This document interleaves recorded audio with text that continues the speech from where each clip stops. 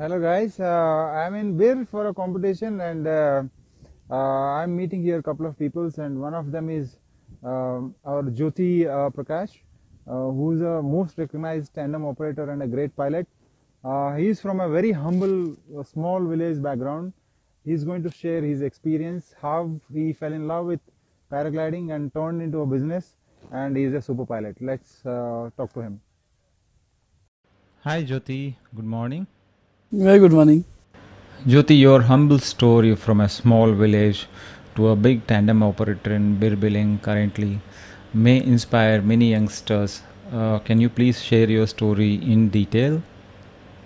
Okay, good morning, guys. So, why don't we start from the beginning, from my past, like my earliest 20 years. So, I am brought and born up in mountains. The mountains are from here, they are 60 kilometers away from further north. And the name of that village is Bangal.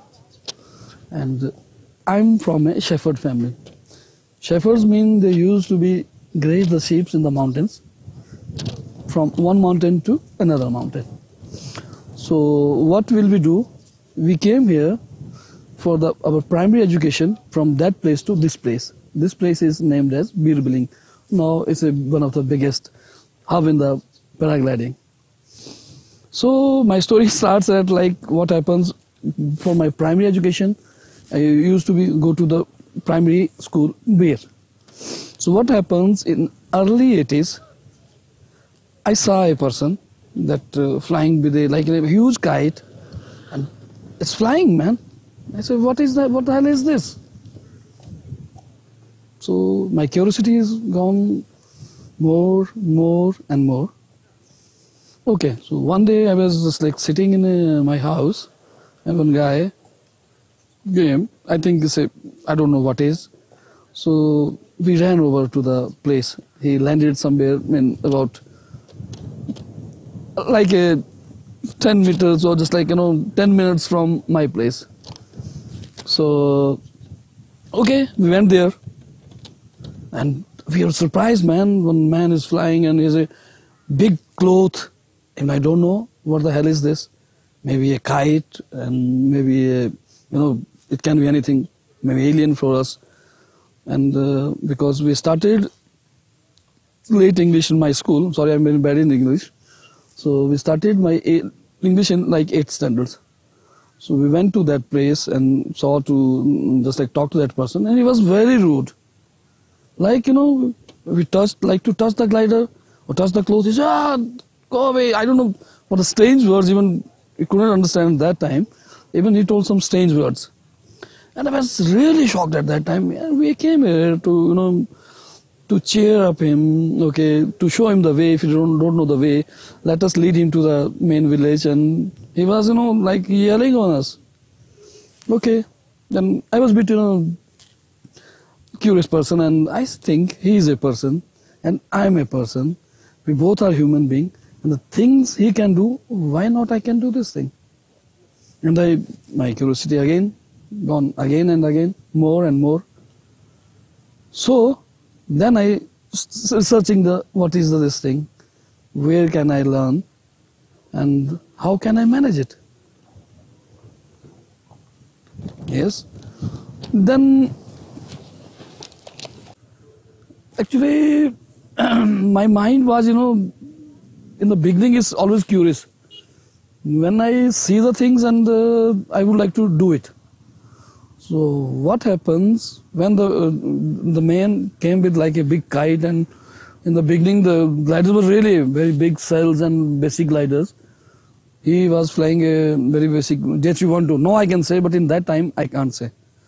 So what does the other people say? Yeah, but the bloody people, they are the real, son of their mothers. They are the real heroes. Hey, you are bloody Indians, you can't do nothing, You don't have the guts to do it. Then it's really stuck in my mind. And why? Why can't we do? He is a human being. I'm a human being. There is nothing special. If something can broke, he can also have pain, and I do have also pain. The thing is that there is a mental barrier. So I say, okay, he will do it. Then the right first away, that things striked in my mind. Then I start working on the thinking, how do I get certified or how do I learn the things. What happened, my maternal grandparents are from Manali. And in that days, the flying is going on early 80s through Manali. So somehow I get to know there is a person, his name is Vijay. He's a good teacher and he trained a lot of people. And why don't I go to him? Then I contacted to my uncle in Manali. So he refers me a name of his name, like my guru's name, Vijay. Then I contacted him and then start working on that. Now, second part comes. I've got that thing. Second part comes. Money. Where does the money come from? That stage, it was like looking me a impossible task. Because, my father and mothers, they have a very little money we have a house here. Even we don't have, we live on a rented house in Bir. Because what happens, we have a house in Bara Bengal, so we have to shift the families. Not our family, whole families, they get shifted from that place to this place for 6 months. And why is that? Due to snow. There's a lot of snow up there, and you can't survive in the snow, so that's why we have moved to this village. Now, I thought, okay, let's see in which way wind blows in that time. What happened, fortunately, I did my, just like +1, +2 and college were in that time, they were together. So, luckily, I was a sportsman and I do the boxing in my college. First year I got a silver medal and got my sponsorship for that. And now my mind's, again, running, what to do. I didn't tell my mom. And she never asked, because she never asked that. I say, okay, mom, this is the fees of 2 months of my college, and please, can I have the fees? And she gave me the fees, and I collected it for the 1 year. So approximately, I've collected 10,000 rupees in a year. So for that money, I used to give it to the BJ, and then I start paragliding. And it was then a huge and tremendous task of that, man. The beginning, in the first day of my ground, because we have cows in my house. Somebody else was also learning with me. We have a group of 3 or 4 people around this area. So he said, this is not your job. You just graze sheep in the mountain or milk in the cow house. You can't do it, man. Then, man, I got mad that day. I couldn't sleep in the evening, and again I set up my mind. I will do it. Then slowly, it's a small learning, and with a few days I start learning. And that's how I start learning things. So how was your first flight experience? Man, come on, just like it still remembers me, man. When I flies first time from Billing, I could not open my eye for just like, couple of 20-30 seconds. I said, what the hell I did, man? Yeah, just panga le liya, usme bolte yaar, panga le liya. So, and after that, when I crossed the first stage, and I opened the eyes, and because on the radios, I was going on the left side, they're saying, go right. But I was completely not in control for a couple of seconds, because I got freeze, when adrenaline level was so high. So I got freeze, man. I said, what to do, man? But then slowly, I manage it, and okay, I calm myself. I pray the God, okay, please, let me get down, and then I did my first flight. When did you realize this can be business and make your bread and butter out of this?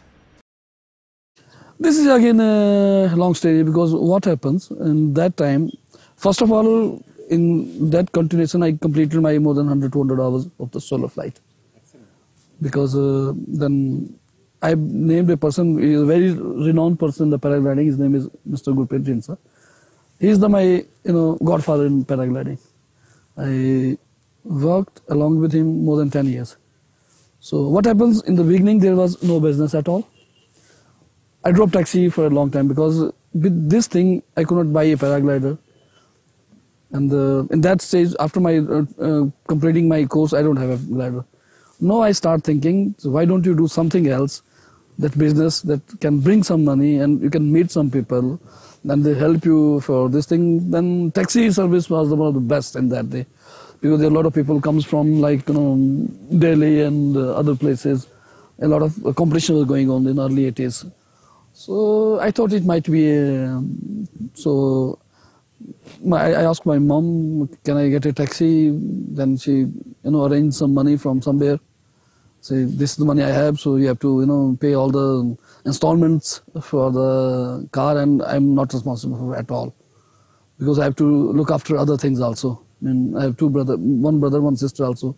They're also going to school, and there's a lot of expenses also for the family. And in that way, it slowly goes. And I work simultaneously. So then, because I think, why don't I continue my flying and get something also? In that time, I didn't think that I would take it to a commercialized thing. Because that rarely flying happens. I worked, just like drop the taxi for 6-7 days in a month. And one day we just take my friends to go up. And then slowly, when I got introduced with the people, and they say, do you have a tandem? I say, I do have. But for the buying a tandem is also a very nice story. So you basically, you fell in love with paragliding and you want to buy a paraglider. To buy a paraglider, you need money. To earn money, you started taxi service. Yes, I did. Taxi service made you introduced to many people, your passengers and people around 50-60 kilometers around this place. And they started asking, is there any way where we can also fly? Definitely, you are right. You are not right. You are absolutely right. So what happens, because from here to Dhamshal there are so many taxi drivers, and with the word of mouth they know this person can also fly. So because there's a lot of foreigners come, and there were a few people they were flying. So slowly I get advertisement also for both way, because if I don't have my tender business, or I can't go for a flight, then I work for a taxi purpose. So at least instead of staying in a place, I was earning something, and just like my mind was going really slowly. Your passengers inspired you to take up tandem, right? And the tandem, you realized that the money can be made from paragliding as well. So slowly you got away from the transport services and dedicated towards Exactly. So what I did after that, because I took a training with Mr. Gurpreet. So he taught me really well. He taught me all the things like theories. Nobody knows the theories at that time. Even we can't spell a theory. And he was a certified pilot from BHP, certified instructor from a BHP, that is British Hang Gliding and Paragliding Association. So first of all, I did my course, like P5, AP5 that we called, and I did my certification from BHP also. So after that, people make it trust on me that he's a reliable pilot and we can fly along with him. So slowly this get increased. And with a couple of years, it's really gone a lot. How did you manage to buy your first tandem glider? Don't ask, man. Don't ask. It's a really tremendous story. So you will really, laugh to know this. So what happened in the early stage? It was on early 2000. So I bought a new car, and a lot of burden on my head. Burden in the sense, my mom say, I won't pay the installment of car if you get bankrupt, so the bank will take the car and you are the responsible for this car, and I put it a guarantee on this car and you have to do at your own things. I had stuck. I say, okay, let's find some way, man. So I asked Gurpreet, because I'm working with him as a taxi driver also. I asked in a very gentle way. I say, Gurpreet, can I borrow you 30,000 rupees? He say, what? 30,000 rupees is a big amount on that, man. I said, please, I'm going to buy a tandem paraglider, and if I couldn't, return you the money back, you can use my taxi services, because I have the surety. So even in that stage, we are barely known each other. Like for him, I'm like a Jayothi Thakur, a small taxi driver, and in that stage you couldn't rely on that person, and the 30,000 was a big amount of that. But thank to him. I'm really thanking to him, really thankful to him that he trusted on me and I just like fulfill his trust.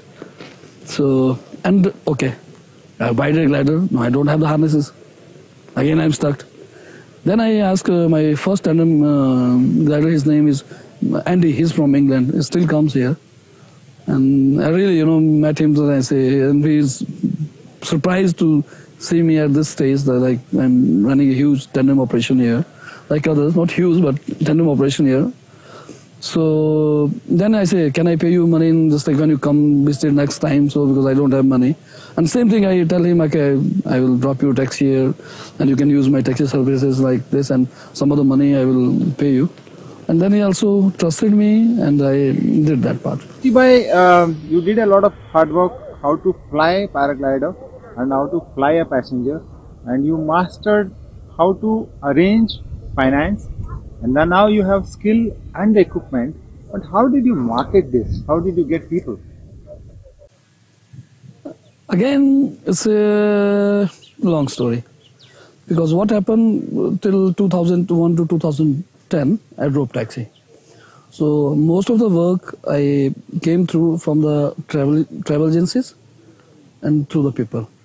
I drove a lot of people like from here to Delhi, and I have also contacted a lot of travel agencies there because I used to work with them. And why? Because from them I was a reliable person to take the people from the long way. My driving was good. My driving skills were really good. So I take a lot of foreigner people also, like here to Bombay, here to Rajasthan. So I just work more than that. So then I am getting a lot of calls from there. I start selling my tender business also. While you are riding the passenger? Exactly. So, okay, sir, anybody wants to fly, please, this is my card. Even I don't have a card in that time. Sir, this is my number. So, and in that time, there was no Facebook. There was no internet. I think 1G or 2G. I don't think so. Till 2010, we got the internet nicely here. 2010. So it was in early ages of the internet also. Even phone were not working properly.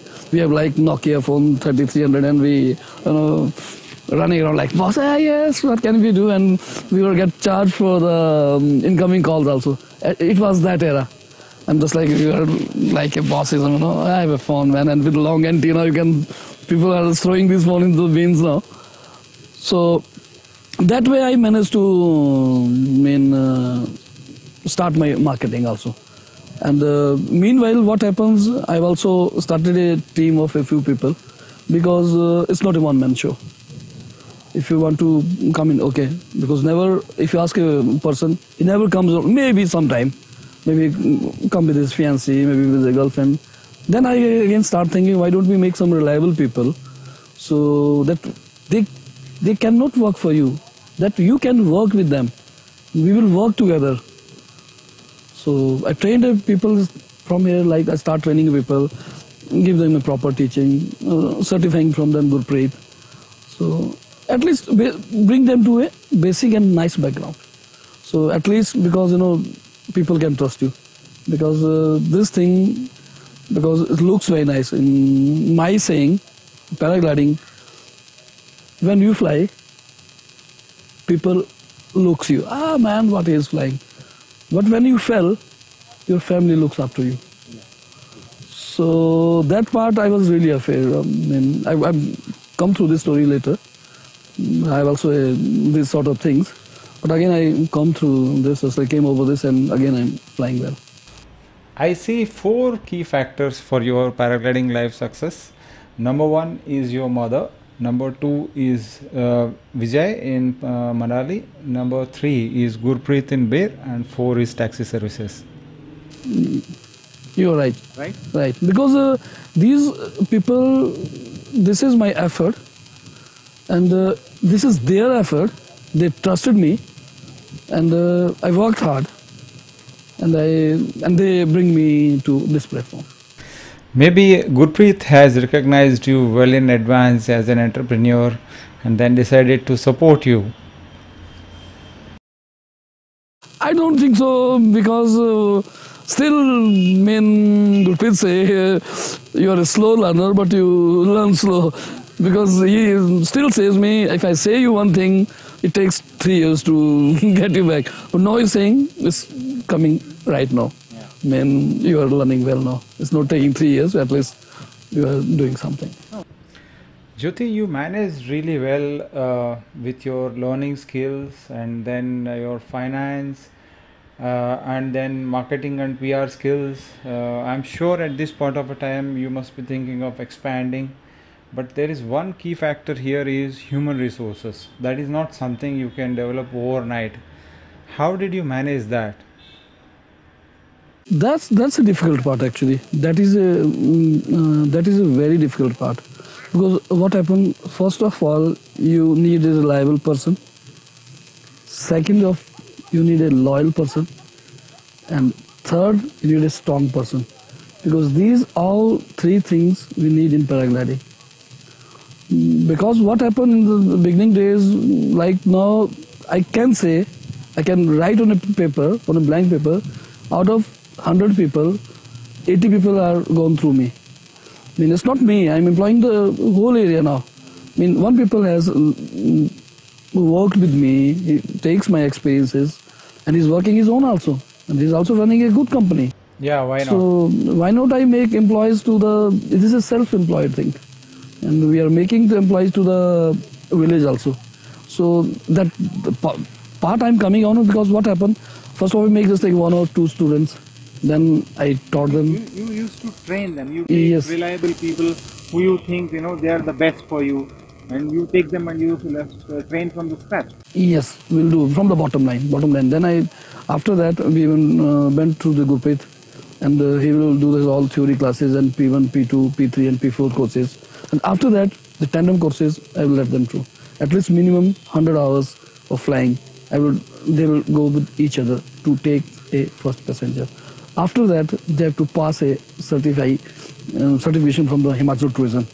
So there is a committee. He sees that his takeoff, landing, and skills are good enough to take a people, and they certify the people to take the people then along. So from you started tandem services which year? The first passenger you have taken? 2000. 2000. Yeah. So now you have how many gliders and how many pilots? I have more than 10 gliders. More than 10 gliders. So was it a quick expansion? No. Slow and steady wins the race. They're always. Quick thing is never good. Yeah. If you're going through the shortcuts, you are always gone. So be careful. There is no shortcuts in the paragliding. Because it's a long way story. One of the senior pilots, his name is Viru, just like I'm mentioning my name, Viru, Surjit, and a few other guys. They are almost working more than 12-14 years with me. So under 3 or 4 years they undergone to the training, solo training, then tandem training, then afterwards now they're working very much commercialized pilot. So I can trust them and I can rely. If you have a good and reliable team, then you are good. Now you have established the business really well, but your initial passion for flying, that is the solo flying mainly, is something which automatically comes back, obviously. So I also observe in the last 3-4 months that you're getting back to competitions and solo flying. So is that everything is set now? You're at a peace of mind that you want to take up the solo back? For this there were 2 reasons. So one of my biggest reason, I used to do the competition earlier also. In 2012 we have been to Bulgaria, and I got hurt myself. My glider got spun, I broke my back. So that was the biggest drawback for me. When I, just like 2-3 years, I was completely on the bed and I couldn't fly. But my dream is like, fly, fly and fly. This is my passion. And I couldn't live without the passion. Recently, I've done the flying in Macedonia also. I went to Macedonia. And that was the biggest comeback for me. And now I have done this comp also. So it's not, every competition is not for the winning. It's about the participation. Right. And I participated well. And I finished the goals and I'm really happy. So what else can make you happy? No money, nothing else. I mean, the things you are living for it and it makes you happy, and you are always happy. Very nice, very nice. So quickly tell me, what is your future plan? What is your future plan for the next 5 years? My future plans are, first of all, my company is established now. So I'm opening the shares to my pilot. The people are working with me. I'm giving them 50% of share of my company, and I will have to fly for the competitions. So you are giving shares of. Yes, one of the 10 people they brought me because this is not a one-man show. So I'm giving them 50% of shares of my company, Very nice. and I will fly solo driver. So basically, you are making your long-time dependent people your partner, Yes, I do. so that that works. The business works even if you take a short break, and that short break you spend on the solo flying. You are absolutely right. You nailed it. You nailed it, because then business, they also try, instead of my worker, they will say they are the business partner. And when you're saying your partner, mean you're working more well. So the company's TRP is again going more and more. Very nice, very nice, excellent. Um, Jyoti bhai, just tell me a small message. Anybody who want to be a tandem entrepreneur, who want to run paragliding business, who, in short, anybody who want to be a Jyoti bhai, what's your tips? First keyword is learning. Learn properly, go through the proper courses, and you know, make harder practice that you can fly perfectly. Because as a tandem pilot, what we are going to do, another people is trusting you. He's trusting as you as a God. For the 20 minutes, you are totally responsible for his life, for any casualty. I mean, if you're not, studied properly, wind, weather. So I think please don't do it.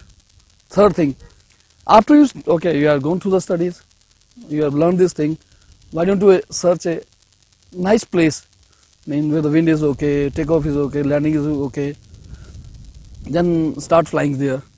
That is, if you need my help, I will definitely, anywhere in the India, I will help you with identifying the sites, or flying there. You are always to free me, just like to call me or reach me anytime. Third, finance. Please look after your finances and make the better, equipment, buy a good equipment that suits you also. And the last thing, happiness. Happiness never comes with the words. It will come through your work. So if you work properly, and if you've gone a happy passenger, he will bring you more, not one. This thing is word of mouth. There's no media like word of mouth. So it will bring you more and more business. Thank you very much. Jyoti bhai, thank you so much for sharing such successful story. I'm sure this will help many entrepreneurs in India, many youngsters to take up you as an example and start their own tandem business with your blessings and with your support. Thank you very much. Fly safe and fly high. Bye guys.